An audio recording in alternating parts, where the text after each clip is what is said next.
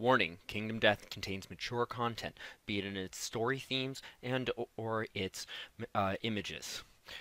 While while videos involving Kingdom Death Monster may not contain specifically mature content in them, the game does, and thus, if these videos generate interest for it, you've been warned that that is what it will lead to.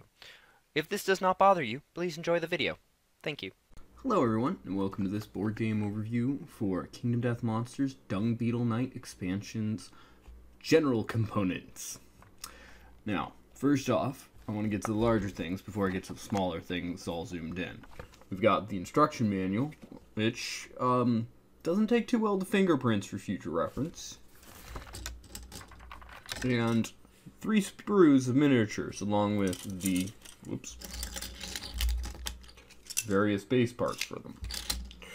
Primarily, the miniatures are split by this one being the Dung Beetle Knight and the ball, which is its own miniature, and then 2 sprues making up the various weaponry and the 2 armor kits, or 2 models worth of armor kits for the Dung Beetle Knight armor, or as it's referred to, the rolling armor. But with that said, let's get on to the closer stuff. Next up, we have the only location for this expansion, the Wet Resin Crafter, which is used for various things that make up the armor itself, as well as a couple weapons and other items. Then, a pair of dividers for the Dung Beetle Knight's cards itself and the gear, as they say.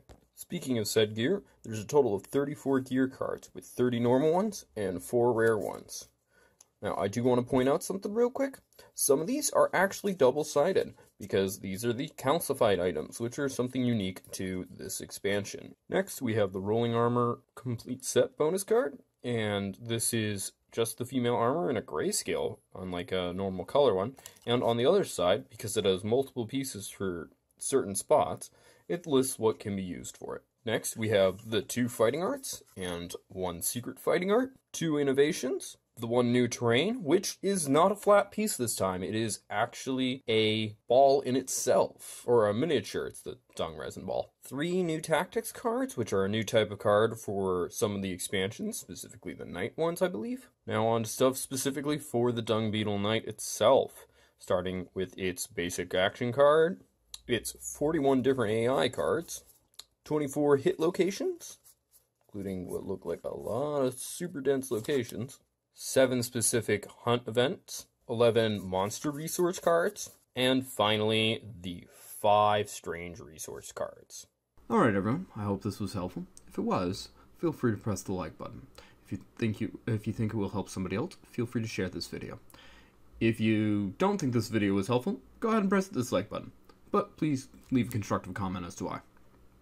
Also, if you want to leave a comment in general, feel free to. And if you want to see more like this, be it more board game overview videos, my unboxing videos, or my painting videos, feel free to subscribe. Regardless, thank you for watching and have a wonderful day.